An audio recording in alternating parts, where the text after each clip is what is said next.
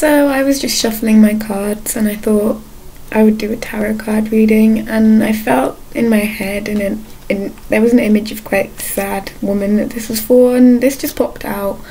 So I felt like now I'm about to pack my cards up, but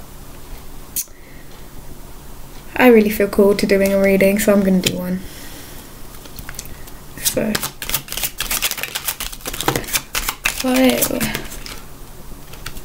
okay. You're feeling guilty about walking away from a situation. Potentially this is even giving you sleepless nights, causing you to really stress over things.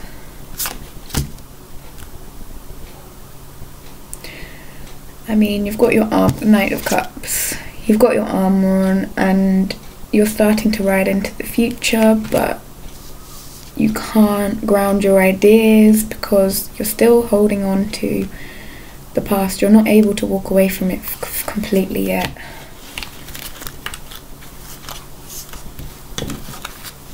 Let's see what else wants to come through. What will help you to walk away from your past karmas, these old energies? What's going to help you walk away from these old energies, shift into a new paradigm?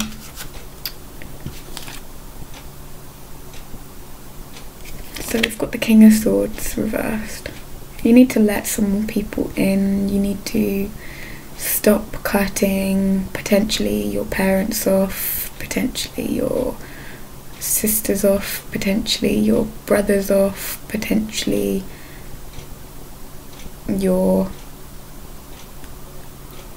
this is your father. Your father wants to be a part of your life, but in order to be a part of your life, you've got to really heal the wounds that his masculinity left on you. Now, I'm not trying to say that his wounds are your wounds are his fault, because they're not. Actually, when you have a wound created, it's actually not that somebody else has wounded you. It's that your expectation of what their reaction should be is what wounded you. So expecting somebody to be a certain way, or thinking somebody is a certain way, having incorrect, when you grow up and you learn, and your outside environment tells you that when you're growing up, your outside environment will tell you the perfect dad should be this or that or this. So when you grow up and you reach a certain age, you will realise, hold on, my dad isn't that perfect dad archetype. And parts of yourself will then start to become fragmented and actually hate him. I know this sounds strange because you're thinking, hold on, I love my dad completely. But there is elements of you that will hate your dad because of the fact that he did not fit the perfect dad archetype. Same with your mother, but she's not coming through in this reading so far. But yeah, let's get the next card. So you're making slow progress. This is the 8 of Pentacles, sorry. You're making timely adjustments. You're making the right kind of shifts, but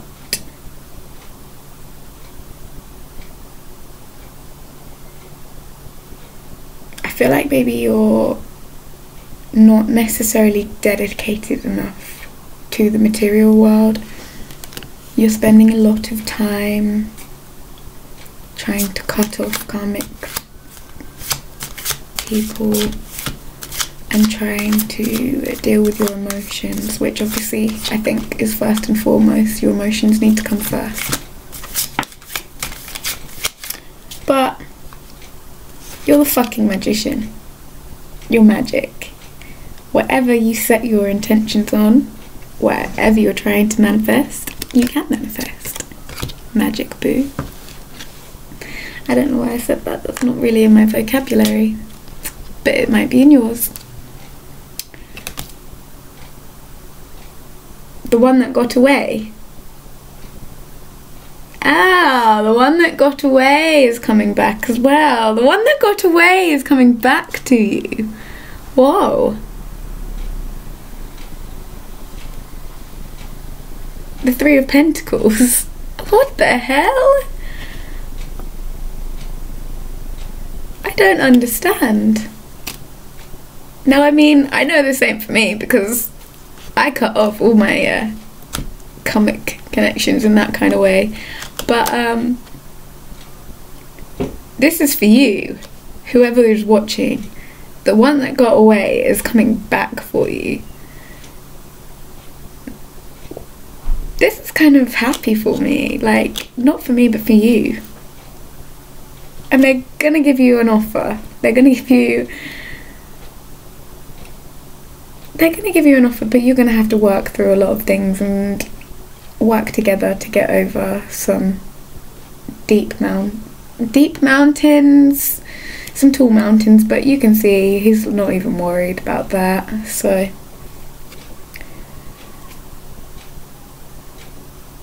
did we have the, no we didn't, that was in the previous reading that I just done. Let me just get another card. I nearly said another cup.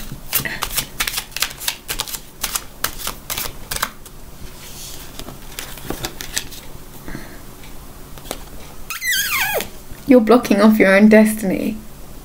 You're blocking off your own destiny because of your father wounds. I don't know how more to the point I can get with that, but you're blocking off your own destiny.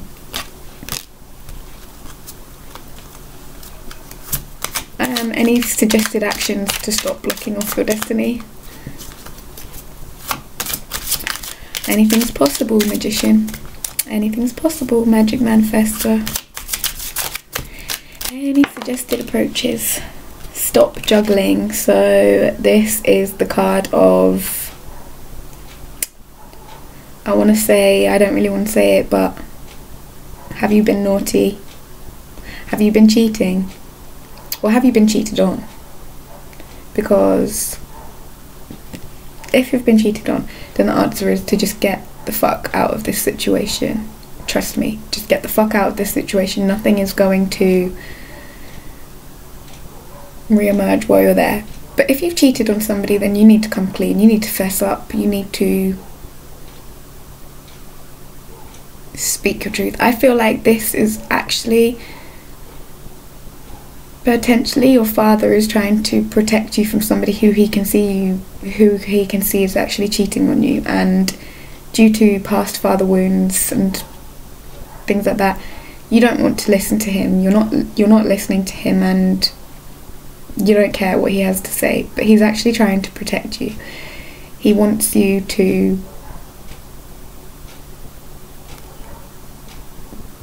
put the pentacle down. Quite frankly, I don't really know how to say it in any other way. Put that fucking pentacle down. Put that damn girl, put that damn boy down. Whoever the fuck you're fucking with, put them down, because you don't need that in your life. Perhaps one of them is your family and one of them is a karmic pattern. Perhaps one of them is your partner and one of them is your karmic partner. Perhaps one of them is your mum and perhaps one of them is your dad, and you're switching sides. Perhaps you are triangulating and you are acting quite narcissistically, going between two people saying, oh, da, da, da, da. Whatever the fuck you're doing, stop it, because this is blocking off your destiny. You are stopping yourself from being the Page of Pentacles. You could be the Page of Pentacles.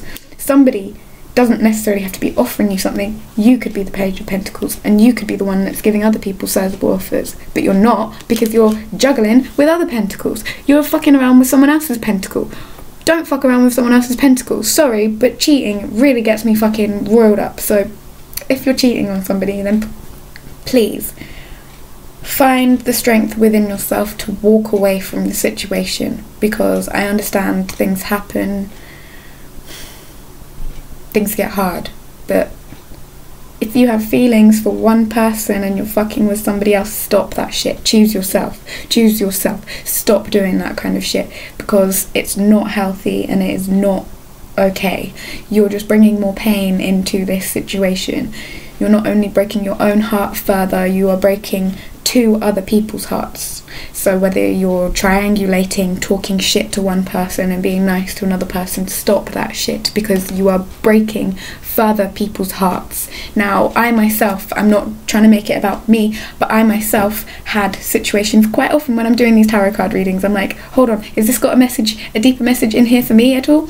Anyway, so quite often in my own personal life, I have a certain friend. I'm not going to dish dirt, but this certain friend likes to talk a lot about other people. Now, when you're with that certain friend that likes to talk a lot about other people, this is kind of a form of triangulation, I guess. I can see why they are doing it, and I'm not judging. I'm not throwing any shade, and I am happy that they feel able to vent to me and they find me a safe space to talk to. However, quite often I will recognise the fact that they are switching sides. They are going from one person to another person. So what I have found is the best option for myself to do is just to stay and try and remain unbiased in the situation. So when they're throwing shade on somebody else, just say, oh, okay, and also try and offer any explanations to why somebody might possibly be acting a certain way. Try and empathise with both sides of the story. Try and empathise. Now, of course, this is really going to piss. Don't start saying this to people who have been abused, who are dealing with deep trauma, deep traumatic experiences, because they don't need that. What they need is for you to be a listening ear. You don't need to start going in and saying you've done this wrong. You don't need to start offering solutions. You just need to sit there and say, thank you for sharing your pain with me. Thank you for having a place. Thank you for feeling comfortable to come to me for advice. Not for advice, for reassurance. And then that's what I was going to say, that's why I said for advice. If they then ask you for any advice, then what you can say is, well, in my situation, I found that this helped me. Don't start saying, oh, well, I would do this, I do that, I do that. No. Just say, I've found that when I was going through something similar, or when I went through in the past, the best thing that I found to do was, etc, etc. So I hope that can help you. I think that's it for today. I don't have my oracle cards in this room with me. I can go get them. Should I? Yeah, hold on, give me a moment. I'll do a quick oracle card. So I have got the Angel Prayers deck, and I'm just going to be seeing what your ancestor, or whoever it is that is trying to speak and talk to you right now, would like you to sort of, I don't want to say they want you to do anything, because they're not forcing you to do anything, but if they had any advice or any guidance for you, what would that advice or what would that guidance be?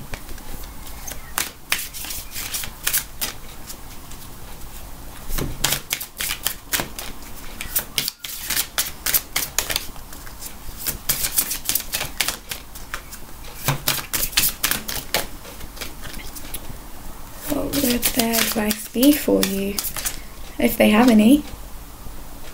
Okay. Just be peaceful. We've got Archangel Ariel coming through with the Peaceful Warrior. Also potentially healing. I'm not sure if you were the group. You're not a group, but I've done 3 tarot card readings today. I'm not sure if you are the people who came through that needed. I don't think you are. You didn't need any sacral chakra healing, but I think this is good for you anyway. And solar plexus healing. You need a bit of a boost in the direction of knowing what you're doing, knowing where you're going, and a self-confidence, knowing that you can create and you can manifest your own reality. but also just to stop trying to battle other people. Stop trying to, I feel like you're trying to show other people how much you could mean to them, how good you could be for them, anything like that. Because of the previous cards that we have had, I feel like perhaps you're trying to convince somebody to come back to you, or not necessarily to come back to you, but to not choose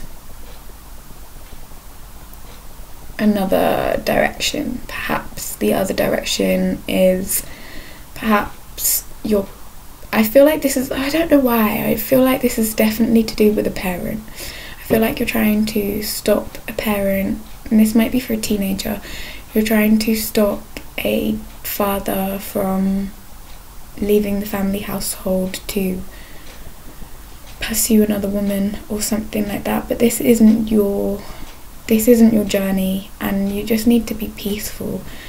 Whatever it is that you're trying to do, just know that karma will get them. Karma will deal with whoever you're dealing with. You just need to focus on loving yourself and being peaceful and cherishing.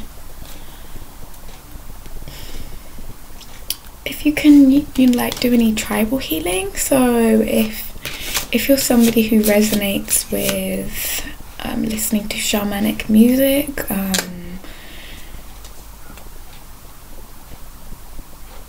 I'm not entirely, I feel like perhaps you're somebody who likes to indulge in recreational substances sometimes.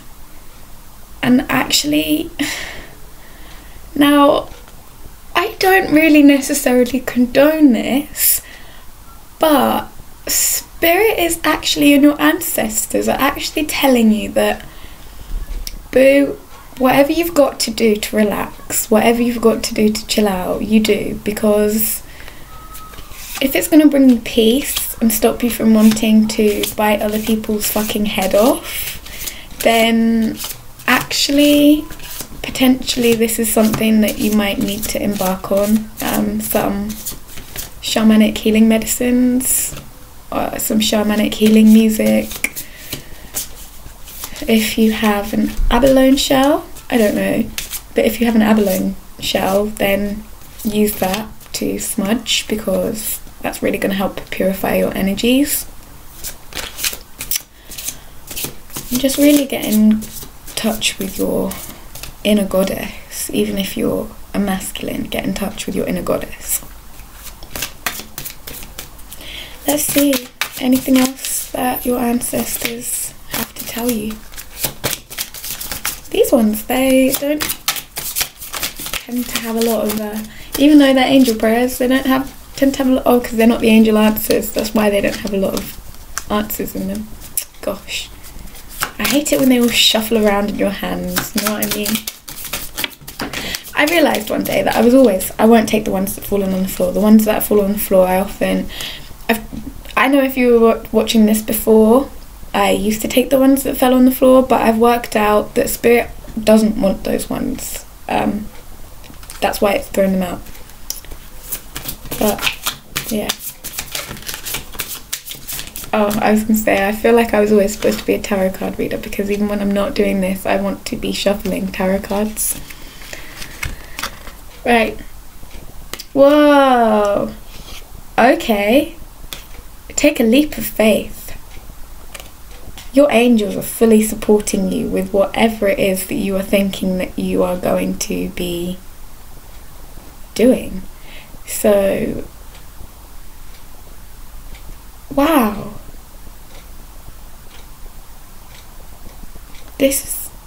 It doesn't actually have an angel's name on here. It's just leap of faith. So your ancestors actually are using the purple flame. This comes through again. I was using this analogy earlier. So your guides and your ancestors are using the purple flame to communicate with you about potential timelines that you could have been on, and to show you that you are actually on your best possible timeline that you can be on, even though it may not feel like it right now. So I think I'm going to finish off this reading here. Thank you for watching. Bye.